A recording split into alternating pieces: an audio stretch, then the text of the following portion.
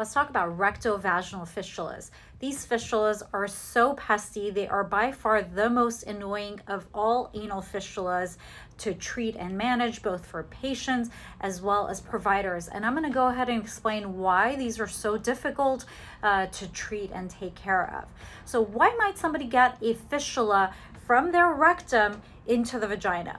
One common condition or reason for this, even though this is not that common actually, is a tear during vaginal delivery.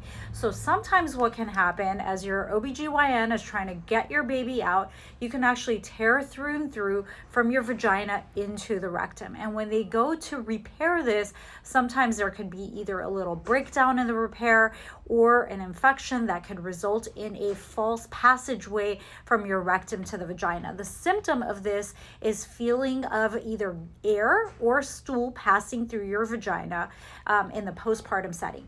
Postpartum is not the only reason for developing rectovaginal fistulas. Some of these can be from a cryptoglandular process, meaning a gland inside the anus that gets infected and travels out to the rectum. The other condition could be Crohn's disease, causing a burrowing infection from the rectum into the vagina, causing all of these symptoms. So the way we manage and treat these always is to allow any infection to first cool off. Second, we do an exam under anesthesia where we're going to look in here and try and identify the anatomy of the fistula. Some of these fistulas can actually be misclassified as rectovaginal, where they're in fact anovaginal. And anovaginal fistulas are actually a lot easier to take care of because an anovaginal fistula actually travels through the anal sphincter complex before making its way into the rectum. So there's some tissue between the anus and the vagina that allows us to get a better repair of a fistula. On the other hand, a true rectovaginal fistula arises higher up in the rectum, where it has very thin tissue between the vagina and the rectum, and these can be challenging to take care of because there isn't a lot of tissue or space and usually a very thin septum to work with. So in general, if we have an anovaginal fistula, sometimes we'll place a ceton to cool it off, the same way we would do for a cryptoglandular fistula. And then oftentimes, a lot of the repair options that we have for anovaginal fistulas, such as, for example, a lift procedure where we go between the muscles to repair the fistula, could be an option.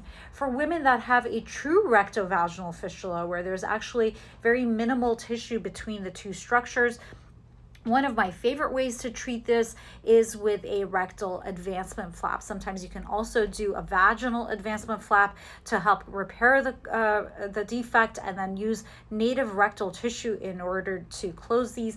If these are high, we can use a special TAMIS technique where we use laparoscopic surgery through the rectum in order to repair these.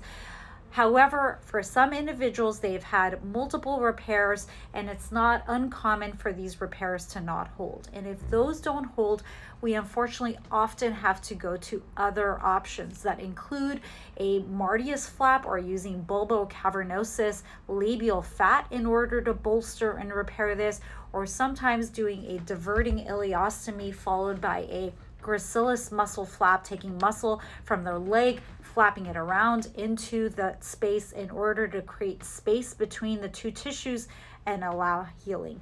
These can be very challenging to treat. They need expert techniques and expertise in doing these frequently in order to heal well. So hopefully I have opened an opportunity for any questions for anybody that may stumble across this that is dealing with this awful condition.